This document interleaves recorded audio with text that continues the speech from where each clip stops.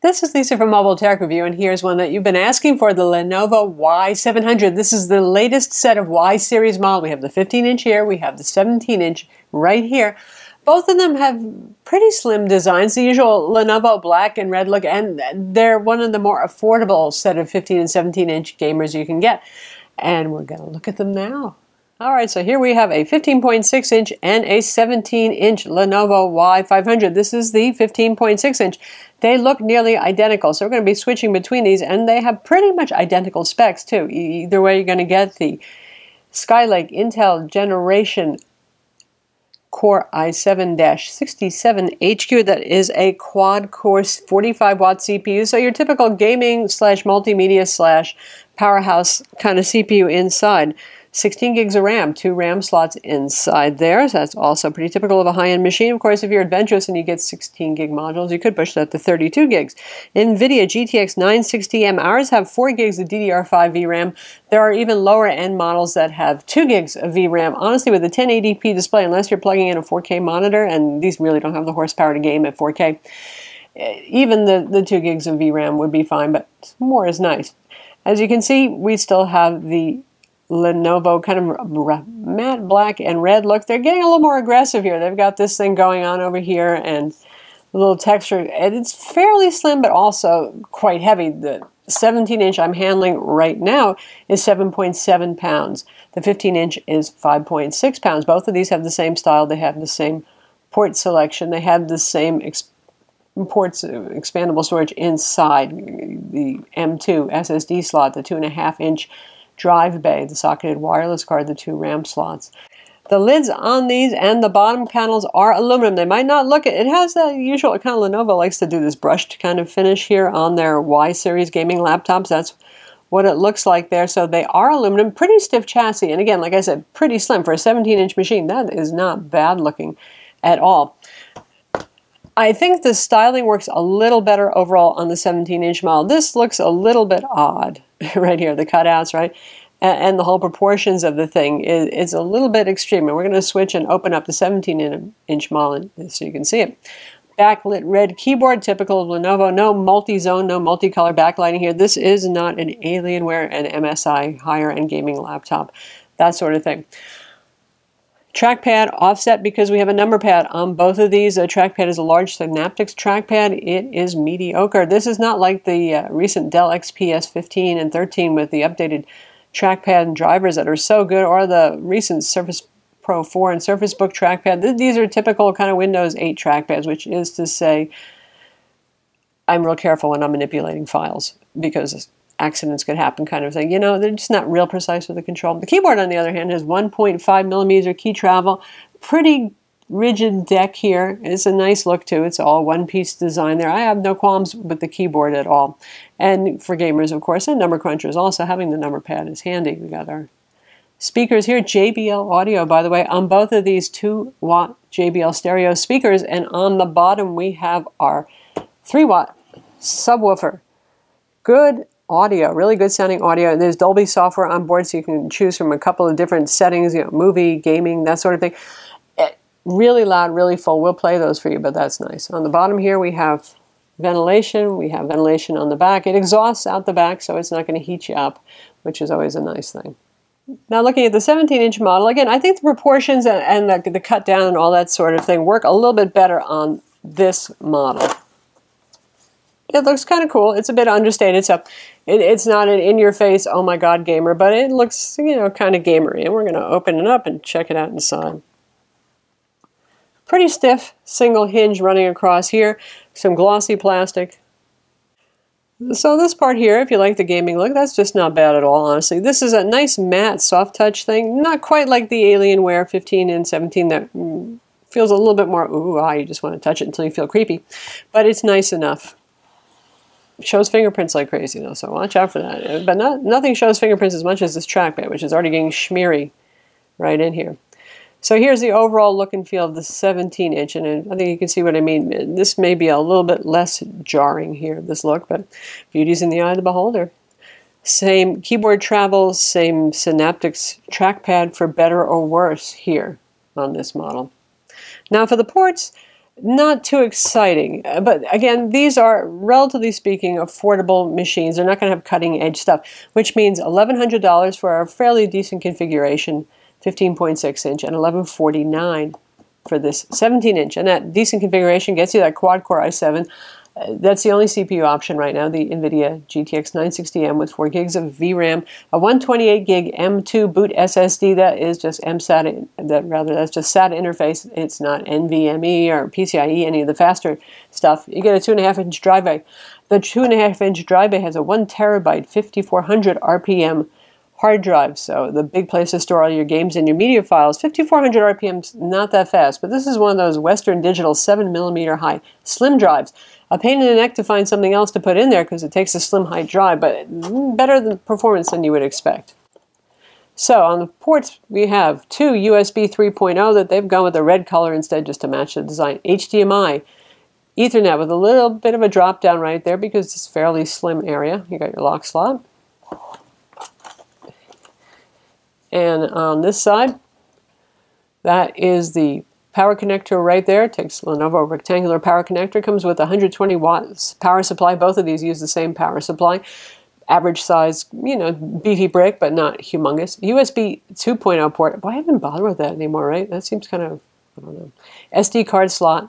And your combo mic headphone jack. No fancy separate audio jacks. No nice Sabre audio DAC like on the MSI Apache Pro that we recently reviewed, priced around the same to just a little bit more, and also worth considering some more modern touches on that one, like USB-C, for example. And if you want DisplayPort, there's no DisplayPort here. So yeah, we'd like to see Lenovo work a little bit harder on this. This seems like kind of resting on their laurels sort of here for the Y series, not doing anything too innovative or too cool to push the envelope here. In terms of the internals, it's not hard to unscrew all the teeny tiny Phillips head screws. By the way, you can see how this picks up fingerprints too here on the surface. But oh my God, is it hard to pry off. The plastic pry clips along the edge here, it is a nice tight fit. Well done there, Lenovo. But really hard to get this off, and it wraps around. So this piece right here, it looks like the back ends right at this line where there's a seam. It doesn't. This is all one piece. So you're actually taking off the two right to here. So it takes some patience, it takes some care, but you can get the bottom off, and we'll splice in a photo of the internals so you can see that is pretty upgradable and serviceable. There's also 2 fans and heat pipes in there, and they're doing their job well because this machine, I mean, it's relatively speaking, it's a slim laptop still. Those can get hot. Heat and noise are both well controlled. There's one hot spot on the bottom right around here. It reaches, this is winter, so take that with a grain of salt. In the summer it'd probably read hotter, but it reached 99 degrees Fahrenheit, which is just a little teeny barely above human body temperature. So that is not that burning hot. This is not like the MSI Ghost Pro that is real sizzler. Of course, that one pushes even higher in graphics. Now on the inside, the keyboard area stays pretty cool. All along here, the corresponding place to match the hot spot on the bottom would be the enter key, where it reaches about 99 degrees. The rest of it's around 80 degrees. Some places are 75 Fahrenheit again, so that's fairly cool. And we didn't see any undue thermal throttling here. Even when it's unplugged, it will run the CPUs. It'll hit turbo boost, just not as often. So Lenovo did those things right. You get the good core performance here. This is not a touch screen on the 17-inch. There is no touch screen option for the 17-inch. So this 17.3-inch panel is IPS. It's an anti-glare, as Lenovo says, display, which means there's sort of like a screen protector cover on it. It just cuts back on glare a little bit. This is not a matte screen. Honestly, from the sides, it makes it look slightly milky, but it's not absolutely hideous. Anyway, no touch option, just 1920 by 1080 for the 17-inch. This is actually the better panel in terms of metrics. In brightness, it reaches 349 nits of brightness, which is pretty darn bright. The color calibration wasn't that off from the factory and was easily fixed by our Spider 4 Pro colorimeter. Black levels are just okay at 0.5, but the brightness helps still to bring the contrast up to 700 to 1. Now, RGB color gamut, for sRGB, 92%. You know, we'd like to see 99 if we can, but that's not too terrible. 71% for Adobe RGB versus the usual 75% for $1,000 and up laptops. So not too bad. IPS display. Again, the glare coating is fairly effective. In terms of pulse width modulation, that is the screen refresh being visible. It does happen on lower brightness settings. Again, there's a little cost cutting there that they're using that sort of technology. It's not uncommon on laptops. So it's pretty decent. Let's switch over to the 15.6 inch then. Now our 15.6 inch is a touch screen. It has the same kind of anti-glare coating on it, but this one supports touch, which is certainly a nice feature. And with a smaller laptop, you're more likely to reach across. I think Lenovo figures with a 17 inch, well, you probably aren't. Plus, they're trying to keep it affordable. There is a 4K option for this. Add around $200 or $300 on, and you can get this with the 4K UHD display if you want. But we have the standard 1080p touch panel on this one. In terms of display metrics, this one doesn't do as well. This is 249 nits of brightness, so it's not as bright as the 17-inch model. Black level is a little bit better, though, at 0.44, but given the lesser brightness, the contrast ratio is 560 to 1, lower, so not as good. 66% only of sRGB, 50% of Adobe RGB. You're not talking about, wow, what saturated colors here. It's okay. It's not bad. It's not great either. Again, the MSI Apache Pro, the GE62 model, beats it in terms of display quality, but that is not a touch screen. So for those of you who want a touch screen, well, keep that in mind. And there are more expensive options with touch screens, like the Dell XPS 15 Infinity, the HP Omen 15. So in this price segment, having a touch screen at all, I suppose, is still kind of a wow. Again, this one goes for about $1,100.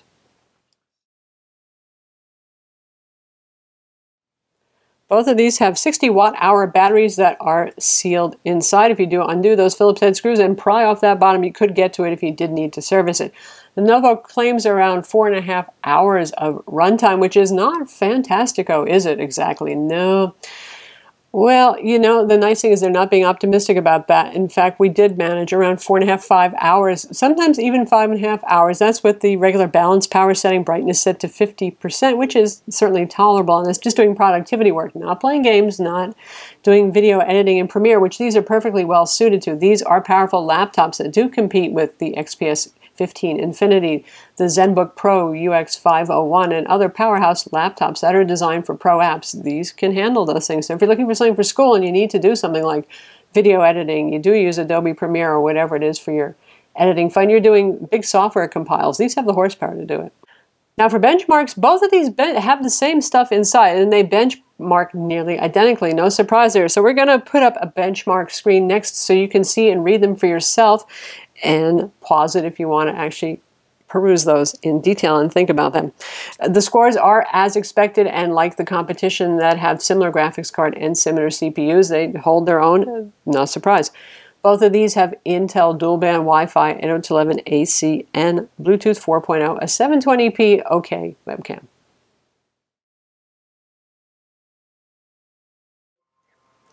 And of course, it is also a gaming laptop. We're in Fallout 4 here, running at full HD 1920 by 1080 resolution with a mix of medium and high settings as recommended by NVIDIA GeForce Experience. Frame rates are great on this. It's looking pretty nice. And this is the 17-inch model we're using, a little higher color gamut, a little higher brightness on it. Uh-oh, gonna get blown up. Absolutely fine. Very good performance in Fallout 4. Is a demanding game.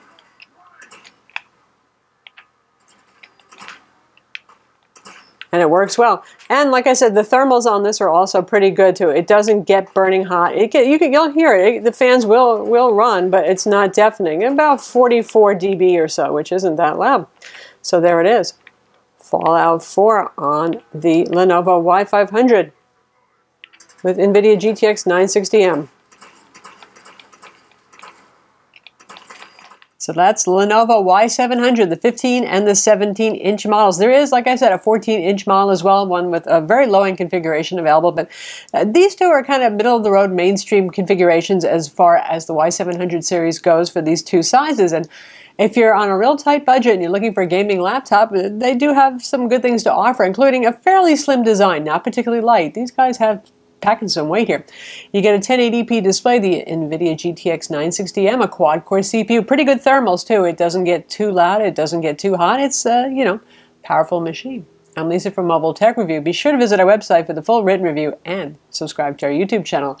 Oh, and be sure to check out our other Lenovo reviews. Of course, also the MSI gaming laptop reviews that we have on our channel, the Alienwares as well, and there's the Dell XPS 15 Infinity too.